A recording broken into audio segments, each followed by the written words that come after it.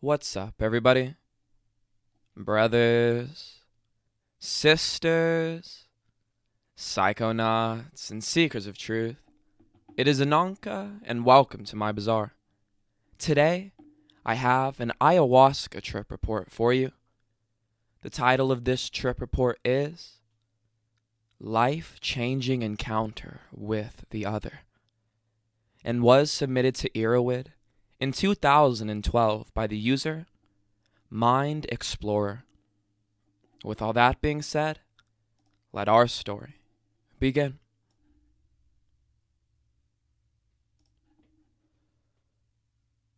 I decided to fast for 30 hours before participating in the ceremony. I knew that vomiting was inevitable, and I had been told that fasting would give me a stronger experience. I had pretty bad altitude sickness because I had just arrived in Cusco, elevation 3,326 meters. So it wasn't hard to fast. At sunset, we took an old-school Volkswagen Beetle up to the top of one of the hills surrounding Cusco. We entered a fairly spacious hut. 3 bed mats with plenty of blankets were lined up in front of an altar. I remember having a conversation with the curanderismo while he was preparing for the long night ahead. I distinctly remember him saying, "Ayahuasca no es una droga. Ayahuasca es la medicina." That resounded in me. He began the ceremony by lighting a candle inside of a large frame with holes running along the side. This gave the room an eerie glow, as the candle flickered and projected shadows along the walls. He then proceeded to fill his mouth with coca leaves, tucking them under his lip as he chanted a ritual song. Tobacco and coca are sacred to the shamans, for they allow contact with the spirits. He then pulled out an empty plastic water bottle filled with some dark fluid, the ayahuasca. He blessed the ayahuasca with a prayer, then blew over the top of the bottle before pouring the liquid into small ceramic glasses. He handed each of us the drink, then gave us individual blessings by blowing tobacco smoke all over us. He told me to drink it all at once. It tasted like some strong, exotic, bitter wine, but it wasn't nearly as disgusting as I had expected. I was pleased by this. The purge happened after about 20 minutes. It didn't last long. After I was certain that all of the ayahuasca had left me, I got comfortable and laid down. There were some windows on the thatched roof, which allowed me to see the night sky. When I closed my eyes, I began to see geometrical patterns, fractals actually, all across my visual field. Then I felt a presence, as if I was surrounded by dozens of people. They were there to comfort me, to calm me down, and I began to feel wonderful. I heard or possibly felt a woman assure me that everything was going to be okay, and she beckoned me to come with her into the spirit world. She felt very motherly, which evokes images of Mother Earth or Pachamama, as they say in Quechua. Then a red light appeared which jolted me up.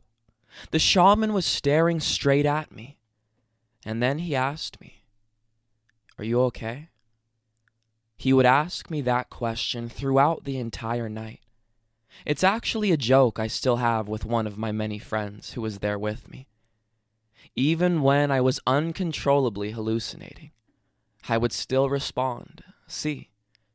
It almost amused me, because I would always have to think for a few seconds, "Am I okay?" I always was, and I'm very glad he would ask. There were some difficult situations that he helped me through later in the night. Ayahuasca should never be used without a shaman. The shaman played sacred songs, ancient songs, beautiful in their own right, but not comparable to anything I had ever heard before, except for maybe the chanting of Hasidic rabbis. He used drums and flutes and vocal intonations to guide our experience. The shaman uses these auditory signals purposefully to evoke visual imagery within the participants. The songs, or Icarus, convey information and stories about their ancestors. My visions would consist of jungles and jaguars, and hunts and feasts and people, and it reminded me of the Torah, just their jungle version of it. For hours he was consistently able to provoke this imagery. I believe this may represent a novel form of communication that has yet to be studied by modern science. It is worthy of investigation. During the first 3 to 4 hours, I came into direct contact with multiple hyperdimensional entities, also known as spirits or angels. However, there were many different types of entities I encountered, and the difference must be addressed in order to understand the phenomenon. Some spirits had human qualities, which ranged from ordinary to powerful shamans. I remember one entity had a very, very strong presence. The shaman became silent, and the candle began flickering furiously when the spirit entered the room. Many of the spirits would enter my body, and I could feel them. I felt like most of them were healing me, although some would speak to me in exotic languages that I could not understand. Some spirits were not human at all, and if I were to guess, I would say they were plant spirits. I could just tell. Some spirits seemed like they were responsible for our existence, as if they played a role in the unfolding of the present moment. At first, my reaction to these spirits was that this was ridiculous, that they must just be hallucinations. But after about an hour of observing them and scrutinizing them, I came to the rational, semi-empirical conclusion that they were real. They passed all my cognitive tests for what spirits would actually look like if they were real. By that I mean they were far stranger than anything I could have ever imagined to be real. However, I must stress that there are no words adequate in describing them, and most of them were felt, not necessarily seen, in the traditional sense at least. It's just one of those things that may sound ludicrous to somebody reading this, but makes perfect sense if you actually experience it. At some point, I realized that my experience was over. It went by too quickly. I hadn't seen my spirit animal. I hadn't had an out-of-body experience. I hadn't felt the presence of God. I had just interacted with these spirits that showed me random shit. That was it. But what insights had I gained? It was a cool experience and all, but not the most profound experience of my life. I was a little disappointed. However, the shaman noticed this. He laughed and said I could always just drink more. He said I would fully enter the spirit world if I drank more. I was a little nervous about that prospect, and went into the bathroom to fully think it over. In the end, I realized that I might not have the opportunity to do this again. I drank the second glass of ayahuasca. I had no idea what was about to happen. While I was waiting for the ayahuasca to take effect, I could hear what sounded like a few dozen dogs right outside of our hut. In Cusco, dogs travel in packs. They aren't confined to the backyards of their owners. They began to growl, and soon a huge fight broke out between two of the dogs. The intensity of this situation with over a dozen dogs barking and growling at one another, made me feel extremely uncomfortable. Then the purge happened, and I was immediately catapulted into the psychedelic realm. I kept on thinking to myself, why did I drink it again? This is too powerful. What is happening to me? Where did the spirits go? Why is the shaman silent? I heard this loud noise, like somebody was turning a knob inside of my head that controlled all of the possible frequencies of sound. I also began to enter these extraordinary visual realms, and then immediately forgot what happened. Visions were flowing so fast that I could not comprehend anything. However, the experience came in waves, and when I was aware enough to think about my situation, I realized that I was experiencing my subconscious.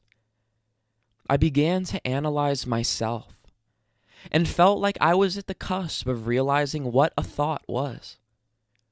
Then I realized it was a paradox. How can a thought be used to understand what thoughts are? I also had many personal realizations about life, my family, and myself. I understood our time on Earth was finite. At some point, the dogs stopped fighting, and I became calm again. I laid down and looked through the roof at one of the stars.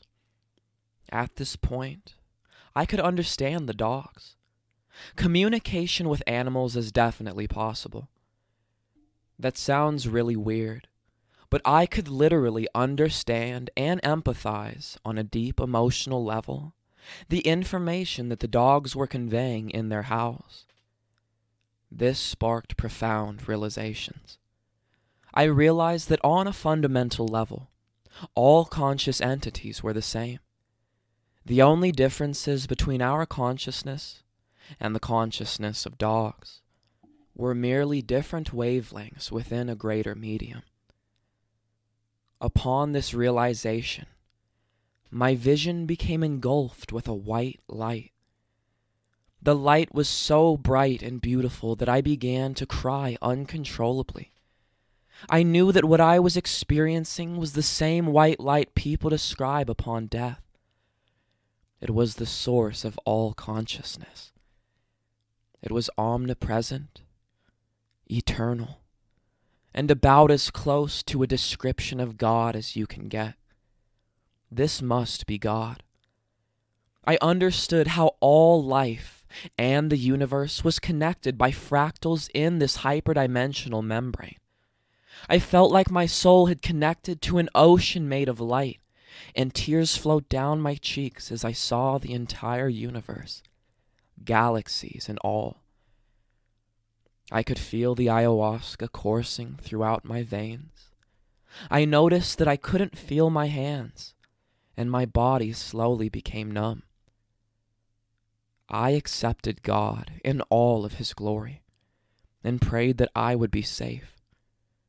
There were no entities to guide me this time. Very soon I had no body. I just was. Complete and utter transcendence. But I could still see, which puzzled me, because I had no eyes. I actually began to float out of my body and into the room. I could see my lifeless body laying down with my hands across my chest. I could see the shaman and my two friends, one of which was crouched in the fetal position. There was also a violet light, and it seemed to be coming out of my body. The room was filled with this light. I wasn't scared because I knew that out-of-body experiences are common on ayahuasca, but I never thought it would feel this real. The realization that I had become some sort of hyperdimensional entity freaked me out. What if I never returned to my body? Was I dead? Immediately, I returned back to my body after thinking those thoughts. I was both filled with relief that I was alive and regret that I hadn't gone further into the spirit realm. However, my body was still fairly numb, and raising my hands gave me the sensation of flying through some sort of ethereal realm. Ayahuasca is gentle. The effects just slowly taper off, and there's a calm afterglow. I had no desire to return to that realm. I got what I had come for. It's amazing how quickly you forget what the experience was like. Within a few hours, I didn't even have the ability to imagine what I had just felt. My strong convictions about the existence of God and spirits declined. But at the same time, I knew that while I was experiencing it, my core self was there. I trust myself and I trust my judgment, even on ayahuasca. I realize that there is legitimacy in spirituality. Even if God doesn't exist, I know that God is a perception that people have the potential to have. At least the stories aren't completely based in bullshit. I feel like ayahuasca prepares you for death as well. I am no longer afraid of death. We will all eventually die. It takes away the mystery, allows you to at least imagine what the afterlife might be like. What's the point of believing nothing happens after death anyway? It's fucking depressing. Reflecting upon my existence, I am no longer the same person. First of all, the ayahuasca literally did heal me of certain gastrointestinal discomforts that I had had since first grade. I feel much more in touch with my body as well. I no longer drink alcohol. I have absolutely no desire to use drugs for temporary pleasure. I exercise on a daily basis. I feel as if my life actually has a purpose, and I can't waste any time. I need to live in the moment, and just have as many experiences as I can. I've never felt more happy and content with my existence. I'm excited about what is to come, about where my life's journey will take me next. There is still so much we have left to learn. We can never forget that.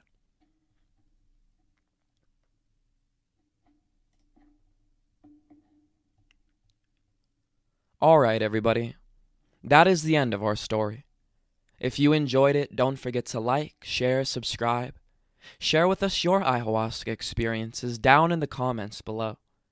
Check out the other videos and playlists on my channel, and I will see you in the next one, fam. Deuces.